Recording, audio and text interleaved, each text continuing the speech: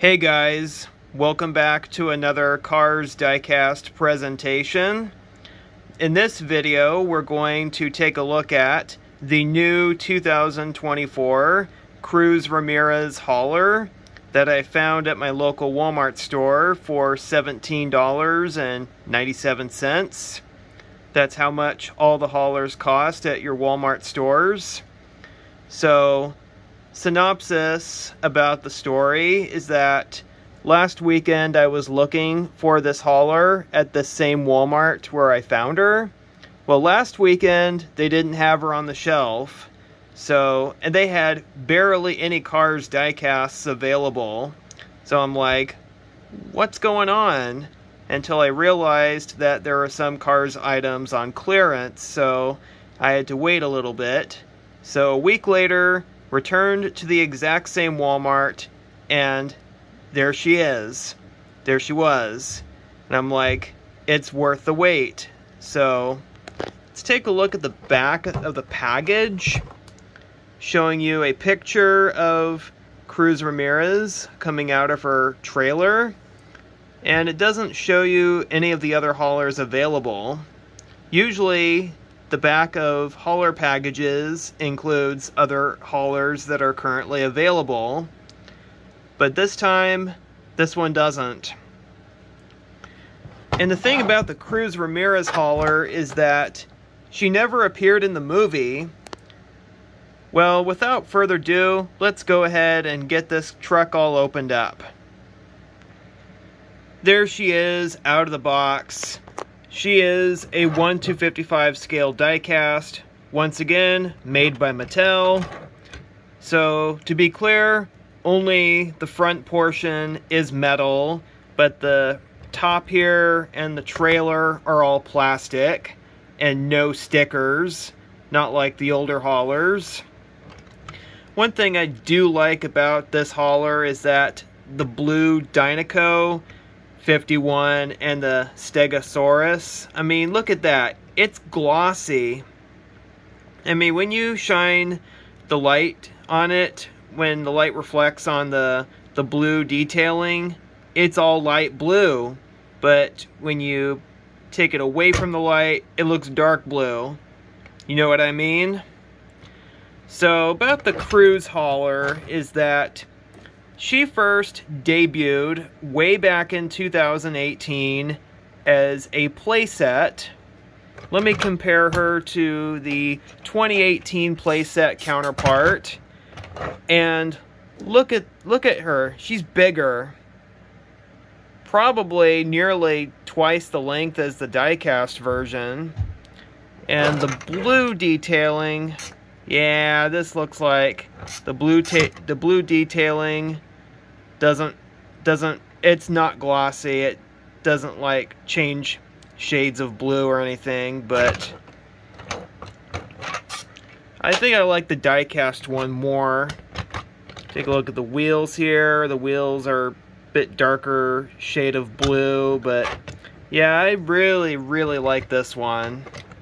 I like the way the light shines on the blue detailing. Take a look at her facial expression. She's got a nice smile with the usual background character, brown eye color. Either it's brown or hazel, but in the headlights, all printed, no stickers. I mean, with the playset version, I mean, as I unboxed her, that one of her sticker headlights was already peeling off, and a lot of other Cars fans or collectors have complained about that. So, and I did not like that either. So, notice here that she's got like a little side vent right here. Here's the back of the trailer with the Dynaco logo, and got a license plate that says Tegs Gas V0315T, and underneath it says like the Lone Car State, because Cruz Ramirez is actually from Texas. She had a Texas license plate before she became a racer. So here's the bottom base. It says made in Vietnam, like all other haulers nowadays. They used to be made in China, but now they're made in Vietnam. And once again, all haulers, you can only find them at Walmart. You cannot find them in any other retailer stores like Target or Kroger stores, or Fred Meyer in my case, since I live in the Pacific Northwest. The hauler is detachable, so got just the die-cast truck or tractor.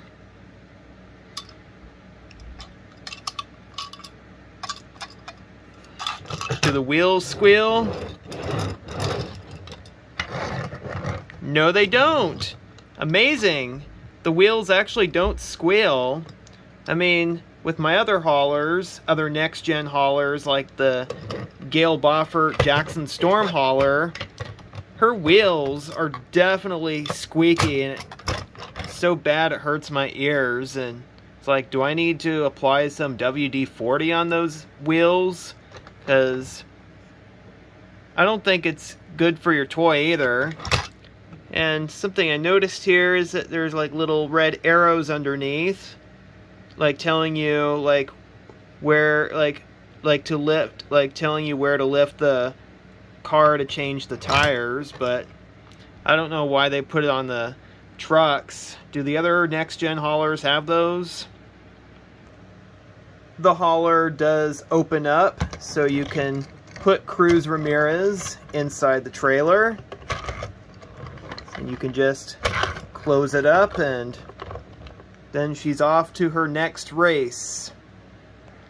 The inside of the trailer looks nice. The only thing that really is a paper sticker is just a little detailing featuring like a spare tire and the tool cart and all the equipment that she needs for her pit crew to change the tires, etc.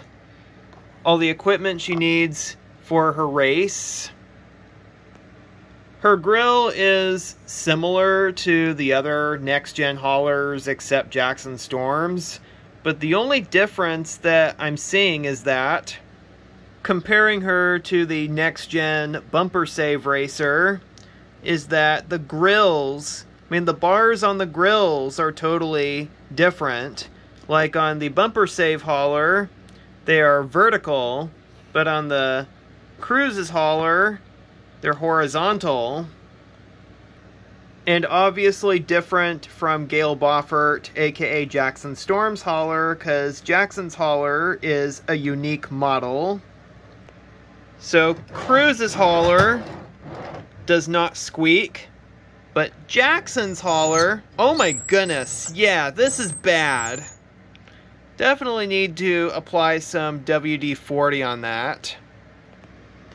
Well guys, this wraps up for this review, so thank you for stopping by. Feel free to hit the bell, subscribe, and stay tuned for more Cars content. Thank you, and I'll see you in the next videos. Bye.